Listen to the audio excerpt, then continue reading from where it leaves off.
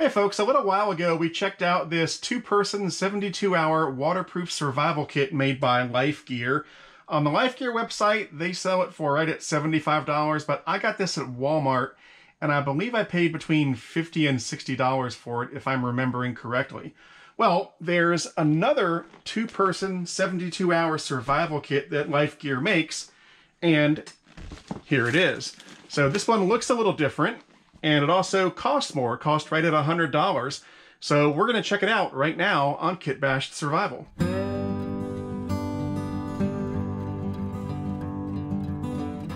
Alright, so let's get the tag off. And here's the little brochure that comes with it. Well, it's a little card. So they've got the contents listed here in both English and French, which to me means that they're intending on selling this in both the US and Canada. And you can pause and read those contents if you want to. Anyway, let's go ahead and check out the bag itself.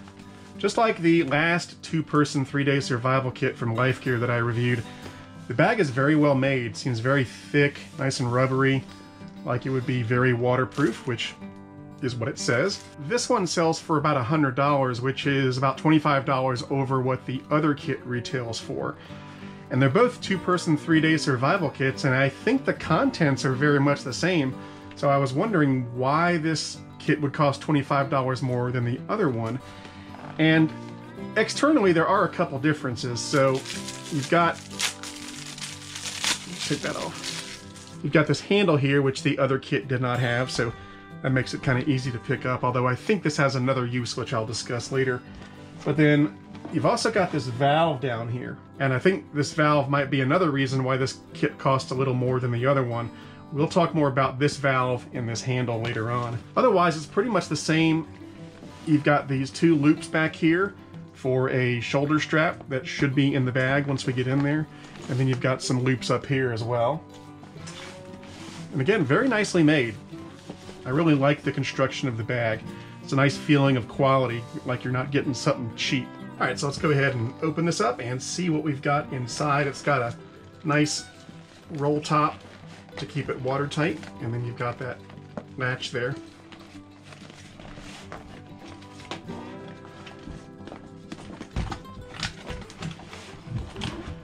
All right, so first up, we've got some emergency rations. SOS Food Labs emergency rations. There's 410 calories per serving, and there are 6 servings per pack, so that's about 2,400 calories per serving. And there's 2 of them.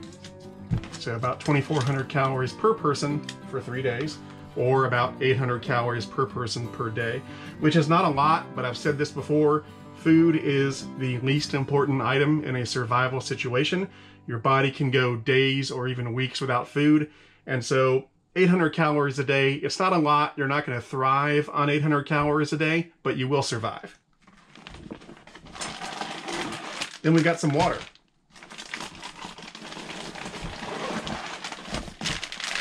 So we've got 2 packs of water, and each pack has 6 bags, and each bag is, I think it's 4 ounces about. 4.227 ounces. So roughly 25 ounces of water per person. Now, of course, 25 ounces of water per person for 3 days is not enough to survive on, but this is enough to get you started until you can secure a better source of water. That's what this is all about, getting you started. And sort of the food too, you know, you would hope you could find other sources of food before you ran out of the ration bars. All right, we've got some gear here. Looks like duct tape and few other things. We'll check that out in just a minute. And we've got some shelter elements, ponchos, and a tent. And the last one, I think this is where they had the water purification tablets too, but we'll find out. Hopefully the water purification tablets in here are better than the ones in the last one of these kits that I reviewed, because those were pretty horrid. They were in pretty bad condition, and the packaging wasn't very good. All right, then we've got some flashlights and a crank light. Check that out in a minute. Got a first aid bag. Here's the strap that goes on the bag, shoulder strap. And then lastly, we've got a ferro rod and striker and looks like some burn relief gel. And that's it. And just in case you're wondering what it looks like down in the bag, there it is. I think there might be a, yeah. There's a little cardboard thing on the bottom just to help it keep its shape, keep its rigidity. I'll put that back in there. You could use this, you know, to start a fire or something like that though. So we'll check out the shelter bag. On the front it says there's 2 emergency ponchos, 2 emergency blankets, and 1 emergency tent.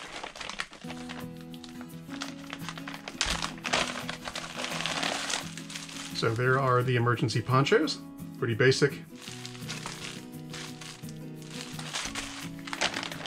And then we've got 2 emergency blankets, the Mylar space blankets.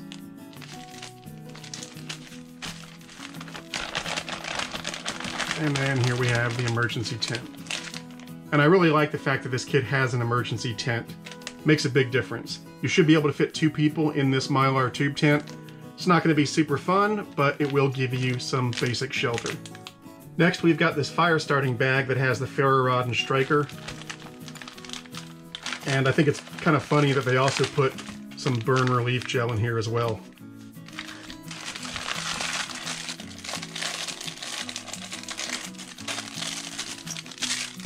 And there you go, it's very basic ferro rod and striker. Pretty small, pretty thin, but it'll get the job done.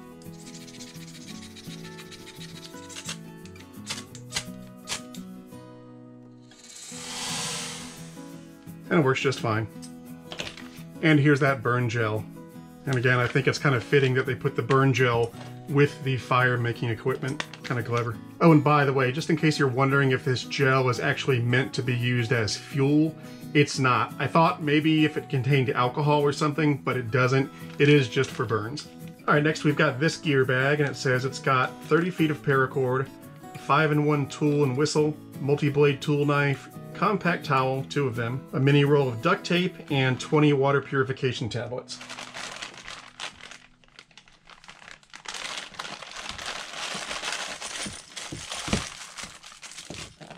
So there's the duct tape. Pretty big roll of it.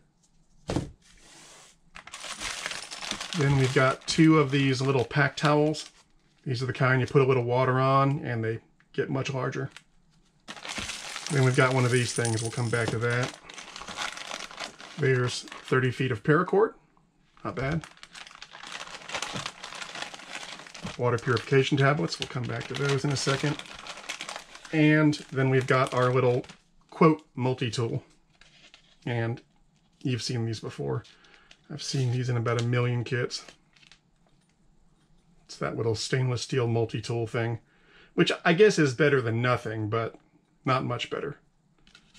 So it's got a can opener, a knife edge, a screwdriver, a ruler, a cap opener, a 4-position wrench, a butterfly wrench, a saw blade, direction ancillary indication, a 2-position wrench, and a lanyard hole. So, yeah, there it is in all its glory. All right, then we got this thing. Just like the multi-tool, I've seen about 1 million of these things in survival kits. And it's okay. I mean, I wouldn't go so far as to say it's bad, but, you know, it's very basic. So, got some cordage there, little lanyard. There's a compass up top, which does appear to work. Then inside, you've got a mirror and a little waterproof compartment that you can put matches in or what have you. Then there's a little ferro rod here to strike matches on, although we've already got a ferro rod in the kit. And then you've got a whistle. It's a ball whistle, and it actually sounds surprisingly good. And then we've got these water purification tablets. Now, the bags look better than in the last kit. At least they're not all nasty looking, so I still would rather have some brand name water purification tablets, or at least a label on the outside of the packet. But let's see what these look like on the inside. Last time they were pretty ratty, so I'm hoping for something better this time. Oh yeah, these look much better than before. These actually look like regular water purification tablets. So I'm not sure what brand they are, but I would at least put a little more trust in these than the weird, partially degraded, unlabeled pills that were in the last 2-person 3-day survival kit that I reviewed from Life Gear. So this is an improvement. And like I said, when I was reviewing that last 2-person 3-day survival kit, it may have just been that that specific kit I got had a bad batch of pills, you know, but these look okay. Then we've got our lighting bag. It's got 1 crank flashlight and 2 LED glow stick flashlights. These look to be exactly the same as were in the previous 2-person 3-day kit. But we'll get it out anyway. So there's the crank flashlight. It's already got a charge. It's nice. Unlock it. There we go. And there's the crank. It's off pretty good light. I mean, it's not going to win any awards or anything, but it's okay. And then we've got these Life Gear LED glow stick lights. And there it is. So it's got 5 different light modes. You've got flashlight, flashlight and flashing red light, flashlight and solid red light by itself, and then flashing red light by itself. And then there's also a whistle down here, which is okay. The other whistle was better, but it'll do in a pinch. So there it is.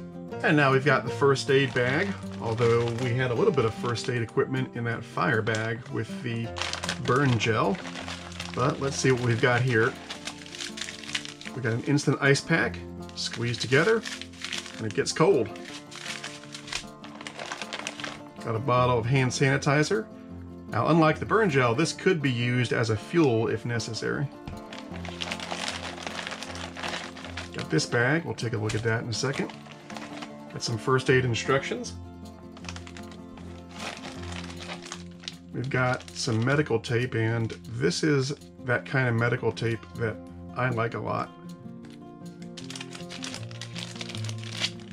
It's that stuff that's kind of translucent and has sort of a texture to it, rather than that white stuff that you get in a lot of first aid kits. I like that. All right, then we've got a big ace bandage, 10 centimeters by 4.5 meters, not bad. We've got a pair of nitrile examination gloves, always good to have. We've got 2 packs of gauze, or 2 rolls of gauze, I should say. And then we've got a pretty generous supply of toilet paper. And I really like this. The other Life Gear 2-person 3-day kit had one of these. This one has one too. You don't see a lot of survival kits out there that include toilet paper, let alone a generous supply. This is fantastic. So now let's check out what's in this bag. We've got a pair of tweezers, a pair of scissors, a whole bunch of safety pins, 1, 2, 3, 4, 5, 6 safety pins. We've got 2 knuckle band-aids. We've got 2 butterfly closures. We've got a whole bunch of alcohol prep pads, 2, 4, 6, 8 of them.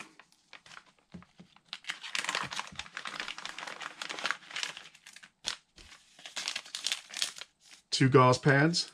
These are 5 centimeters squared. 2 alcohol-free cleansing wipes. Got some more Band-Aids. So we've got 5, 10 regular sized Band-Aids. And then we've got a moleskin for blisters. Not bad. And lastly, let's come back to the bag. Now, as I said before, one of the things that sets this kit apart from the other 2-person 3-day survival kit that Life Gear makes and that I reviewed a few weeks ago is the presence of this handle and this valve. But on the Life Gear website and on the Walmart website where I bought this one, and on the contents card, it makes absolutely no mention of the valve or the handle or what they're meant to be used for. Now, I guess I could try to contact the folks at Life Gear and ask them for an official answer, But after playing around with this for a little bit, I think I have it figured out. So when I first got the kit, I figured this was for water. I figured you'd fill up the bag with water, purify the water, and then have a little spout at the bottom for easy access to that water. But I don't think that's what it's meant to be used for. So there's two ways to open this valve down here. The larger knob opens the valve fully so that anything can get in or out of the bag. It's just a big opening. And I suppose this could be used for water, although I don't think that's what it's for because it would be kind of messy and uncontrolled. Now, there's another opening here, and this is an actual valve. It's got a little rubber gasket here, and this is a one-way valve. It will only allow stuff to go into the bag and not out of the bag. Now, I thought, okay, maybe you can hook a hose up to this, but that didn't work. I tried to force some water in, but it just made more of a mess than actually getting water into the bag. So I finally realized, I think this is meant for air. I think this is meant to allow you to inflate the bag so that you can use it as an emergency flotation device. So let me show you what I mean. I'm gonna put back in the big valve there. And now we've got this small one open. And I've got the bag sealed up top. And now I'll inflate. And there we go, and that's a one-way valve, so the air is not coming back out. Go ahead and close it, just to be safe.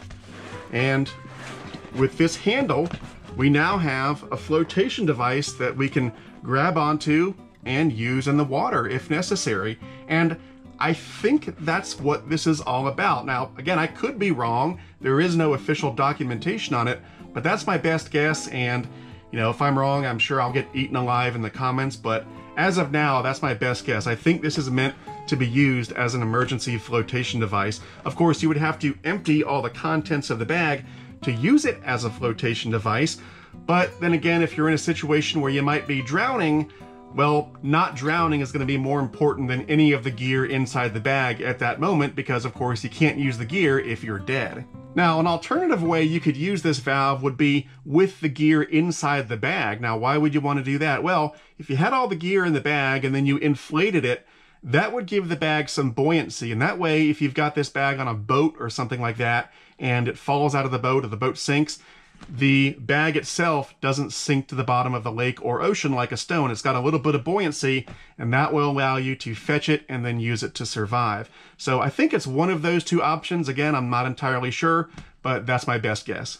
All right, so here's all the gear laid out from the Life Gear 2-person 3-day waterproof survival bag, the slightly more expensive version that they make. And I think I like this version better than the less expensive rendition because number one, it's got a shelter element with the tube tent. Number two, it's got water purification tablets that look legitimate this time. And number three, you've got this cool valve thing going on to make an inflatable buoy. So overall, I like it better, and if I was choosing between the two, I would choose this one for sure, even though it's a little more expensive. Now, even though this kit is pretty good as is, there is some extra room in the bag, and so I will add some extra gear just to make it that much better. So on the medical side, I'm going to add a tourniquet, just in case. I'm also going to add a couple packs of sunscreen, 50 SPF. I'm going to add 2 of these Hot Hand Super Warmers, just in case it gets cold. I'm going to add 4 12x12 sheets of tin foil. These could be used to cook food or boil water. On the food and beverage side, I'm going to add 1 more pack of rations. These are the Daytrex rations. These are my favorite. That's another 2,400 calories or another 1,200 calories per person. So that'll bring each person up to 1,200 calories per day, which is a little better than 800 calories. I'm going to add 2 packs of instant coffee just because I like to have caffeine, and if I don't get caffeine, I'll have a whopper of a headache. And I'll add 2 small plastic folding cups. These are those kind that fold out like that, and then you got a little cup. Now, because water is the most important item in a survival situation, I'm going to beef that up considerably. So I'll add 10 additional water purification tablets. Those will purify 1 liter per tablet. I'm going to add 2 1-liter Whirlpack stand-up water bags. I'll add 2 Melita coffee filters to help filter sediment from water. And then to top things off, I'll add 2 of these Hydro Blue Sidekick 3-stage straw water filters. Each filter will filter 100 gallons of water, and it comes with an extra pre-filter just in case it gets clogged. On the fire and light side, I'm going to add a Bic butane lighter. I'll add 3 pieces of fat wood to help build a fire. I'll add a book of matches. I'll add 2 tea light candles. And then I'll add this Esbit emergency stove that includes the fuel tablets. I'm going to add a knife to this kit. This is a Wraith made by Ontario Knife Company.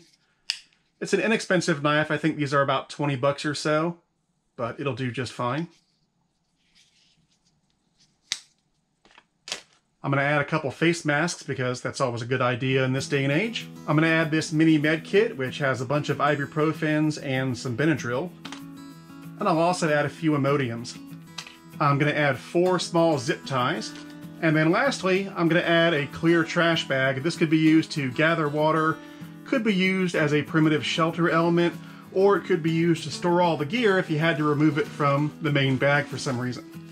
Oh, almost forgot, I'm going to add an emergency fishing kit made by Best Glide ASE. Alright, so it's time to get busy and see if I can fit all this stuff back in that bag.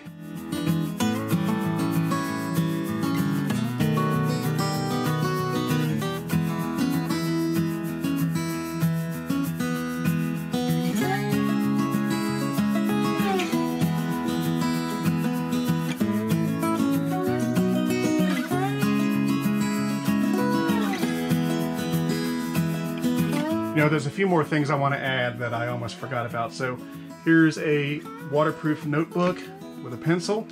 Got 6 Jolly Rancher candies, some salt, and a wire saw.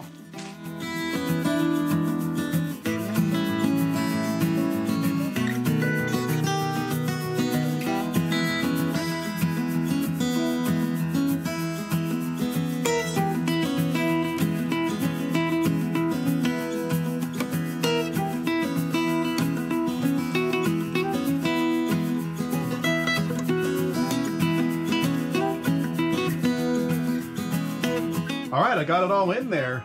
So now I've got a pretty good kit going on here. I did notice one final thing about this kit. The less expensive version had a single strap on the outside. This actually has 2. And so if you wanted, you could wear it like a little backpack, which probably wouldn't be a bad idea. So yeah, there it is. The Life Gear 2-person 3-day waterproof survival bag, made even better with some extra gear. So let me know what you think in the comments below. For now, that's it. I'm Eric Siegel. This is Kit Bashed Survival. Thanks for watching, and I'll see you next time.